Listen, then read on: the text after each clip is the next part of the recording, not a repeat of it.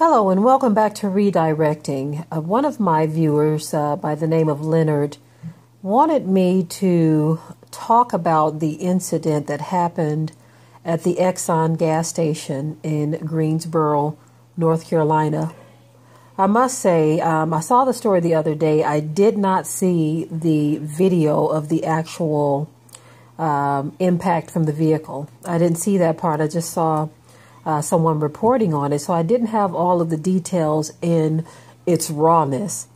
And so after looking at the video, family, it is very disturbing indeed, what these two women did with their vehicle, taking the life of one young lady, and I believe 4 or 5 others were hit as well, and some of them are in critical condition, life-threatening injuries.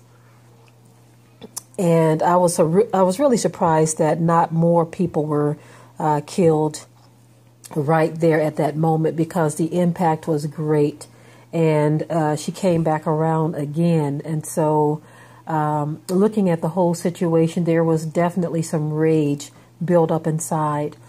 And I believe the young woman who lost her life knew these women. And one thing that I wanted to talk about in this, as a matter of fact, I'm going to show a little bit of footage, not the actual hitting with the vehicle. I'm going to leave that part off. It's just really difficult to watch. If I remember, I'll leave a link in the description area to another video that does have that. But anyway, here is this news footage. I'm talking about the story, and you will see some raw emotion shared by the family members of both the deceased and the suspects. I will roll the video and be right back. 2 women in Greensboro are accused of intentionally ramming a group of people with a car at a gas station, killing one of them. 28-year-old Miranda Watlington and 27-year-old Fana Felton are in jail. They are charged with first-degree murder and 5 counts of attempted first-degree murder each. Police say just after 3 this morning, Watlington and Felton crashed their car into a group of people at the Exxon gas station on Westgate City Boulevard. That's just off I-40 and West Meadowview Road. One of the people hit, Zaniel Tucker, died from her injuries at the scene. 5 other people were also hit. 3 of them are in critical condition at the hospital with life-threatening injuries. The husband of someone hit describes the scene. Last night, after we came from the club downtown, we just stopped here at the gas station, get some cigarettes, and a scuffle broke out. And one thing led to another, and out of nowhere, a car comes flying through, mowing down everybody in its path. I don't know why would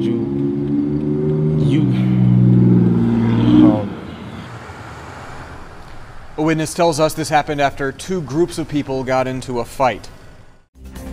This is Mary J. Chapman, mother of accused murderer Miranda Watlington. This is Paula Edmondson, mother of accused murderer Fana Felton. They both want to say the same thing. We need to stop the violence towards one another. Just stop the violence, man.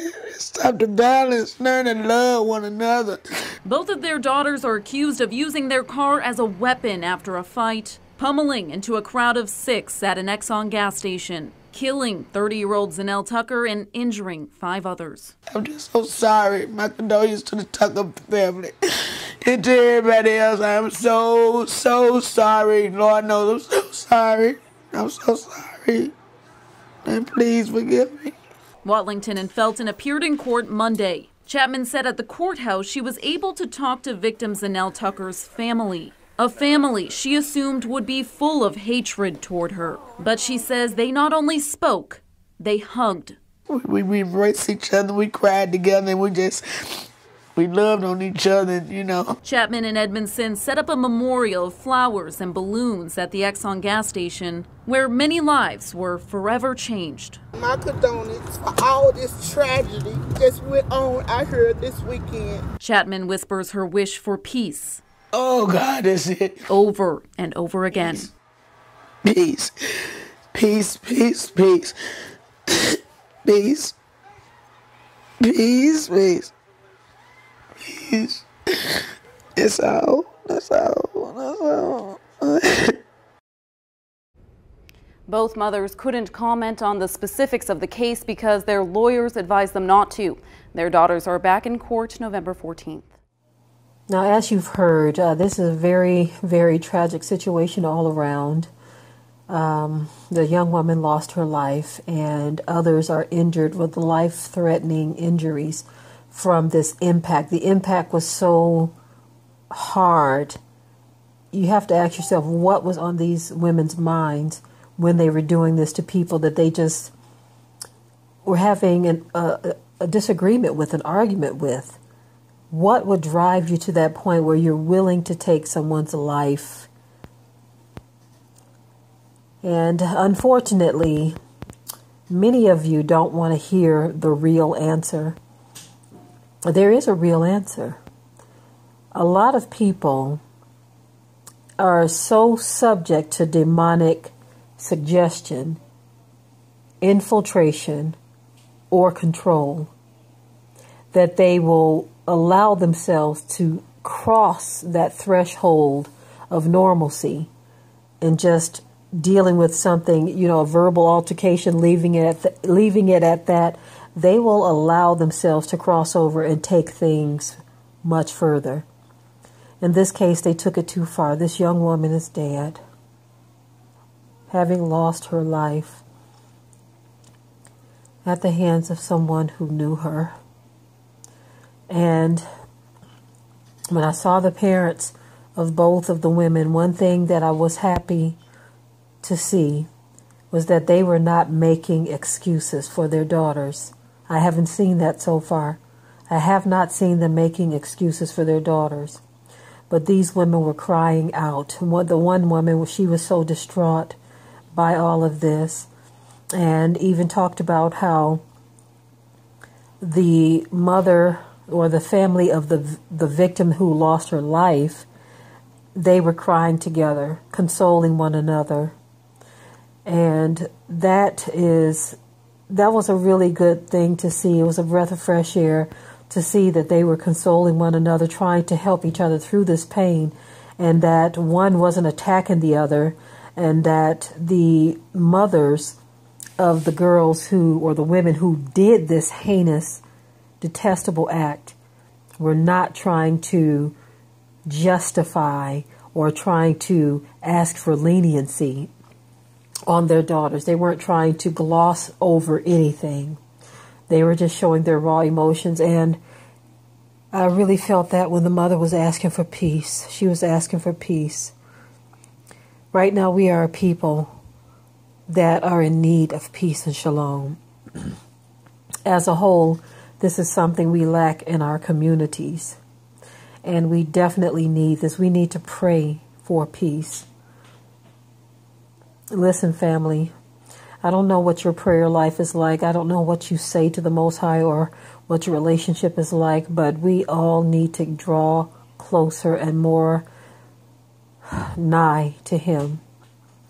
We need our Father, like the one minister said where the minister stated that we need our Father to come see about us. He says, we need you to come and see about us because things are happening and we are helpless without you. You see, he called on the Most High and he said, look, Father, we need you to come and see about us. That is our only recourse. And absolutely, yes, it is. But we need to actually move on that. We don't need to sit on this. We need to actually move in that direction and call on our Father with a sincere heart. Because there are dark days ahead, family. It's not just Gentiles taking our people out of here. But as you see in the case of this story here, it's our own people as well. These women, and I don't mean to be insulting to their mom or their family, because they are hurting as well. And that was very clear from the video. But those two women are ruthless. That was a ruthless act. And the Most High is going to deal with them on that ruthless act. Something entered into their minds, into their persons, to allow that much rage to build up to where they didn't just knock these people down with their vehicle. They zoomed through at a high speed. Almost, it looks like it was an intent to kill there. So something entered into their minds to cause them to go that far. These ruthless women took someone else's life and changed other lives and didn't even think twice about it. And they look very cold in their mugshots.